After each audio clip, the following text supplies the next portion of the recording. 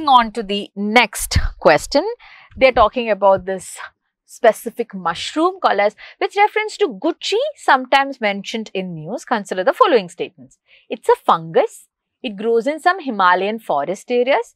It is commercially cultivated in the Himalayan foothills of northeastern India. Okay. Again, they're talking about a commercial cultivation over here. So the point is, I want you to understand, commercial cultivation doesn't mean that I have few mushrooms in my backyard and I'll take it to the market. Commercial cultivation means in widespread quantities, they are able to provide it as per the market needs. Again, my logic in a lot of these questions, what happens is, see, we are not very alien to the happenings of our country. We do hear it. We are people who experience food and culture, everything around us. If this was something that was extremely popular, like certain, dishes that you eat or certain products that you eat all around the country, we would have had some previous idea about it. But how many of you are hearing Gucci for the very first time? I am pretty sure those who wrote the exam that year, a large majority of them would have heard it on the day of the exam when they saw the paper. Okay. So now we have to figure out how many or if any of these statements are correct.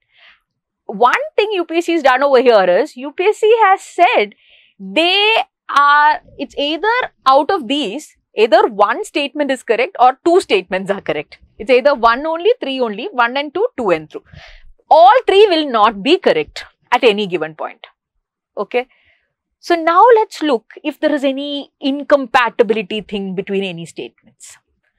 When you look at these, one thing that becomes clear is, they're saying about Gucci and they're saying 3 statements. It is a fungus. It grows in some Himalayan forest areas. It's commercially cultivated in the Himalayan foothills of northeastern India. By the first level logic, where if it is so common, we could have maybe heard about it. If it's something that's very commercially cultivated, we would have heard about it. I'm going to eliminate 3. When I eliminate 3, I'm left with 1 only, 1 and 2. Okay. If I'm saying 1 only, 1 and 2, then this is the last part where you will need that push. One thing is clear, it's a fungus.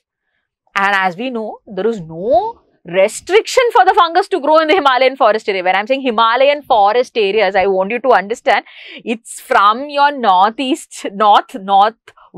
Himalayas, northern, all the way to the northeastern, all of these come under Himalayan forest areas. These forest areas have wide range of temperatures also. Some extremely cold, some very nominal plain-like kind of areas. But all of these fall under the Himalayan forest areas. Okay. So, going by a probable chance, you can maybe put 1 and 2. But here, let me give you some additional information about your Gucci. Gucci is actually, it was there in news at that particular point. Why? Because it is not possible to have a commercial cultivation of Gucci. Not because of any reason. The entire delicacy of it is because this fungus or this fungi, it grows in very rare areas of the Himalayan forest areas. It grows there, but you have to, and it's very tiny. You have to go for it, forage for it, collect it, dry it, and once it's dried, and then only you can maybe consume it. It's put in to make rices, pulavs, etc. But the point is, you need to get it. It's that rare to collect it, and even more rare to dry it and get it into the necessary thing. So that means in a whole year, you will have only very less Gucci collected for the different feast or whatever it is. Until now, it's not possible to have a commercial cultivation of it. Why? Because 1, it grows also in cold areas. Second thing is, the process of getting the final product is extremely painstaking and very, customized kind of a thing. So what happens is commercial cultivation in large scale is not possible. So the answer to your question is C. 1 and 2.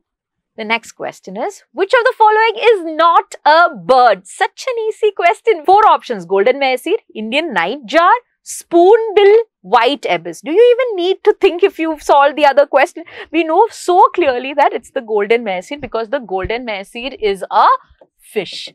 What is your takeaway from here? And let me give you one important takeaway. Indian nightjar has come in news this time.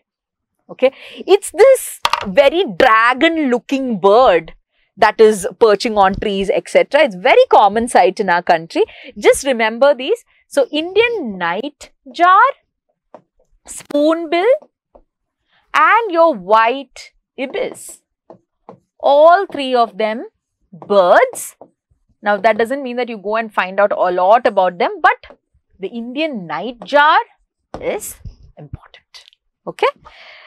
Now moving forward, certain species of which one of the following are well known as cultivators of fungi?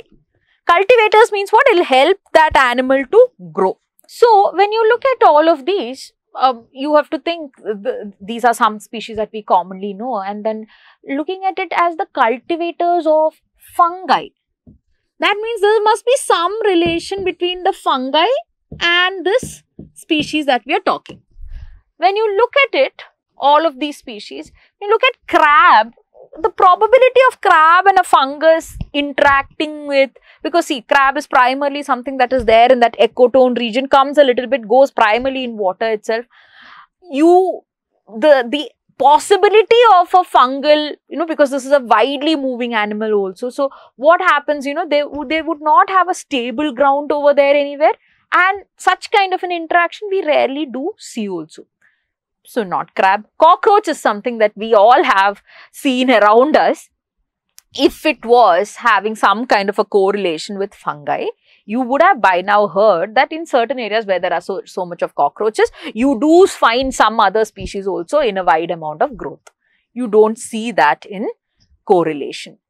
So leave it cockroach, leave it crab. Both of these do not enhance fungus cultivation in any way. Coming to ant and spider.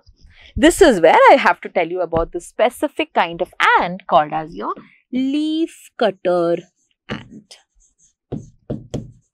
Okay. So the leaf cutter ant has a symbiotic relationship with your fungi. Both of them, when it comes to an interactive thing, what happens is the leaf cutter ant creates a habitat for the fungi. The fungi in return gives food for the leaf cutter ant. And this is a correlation that they have. The answer to this question is A.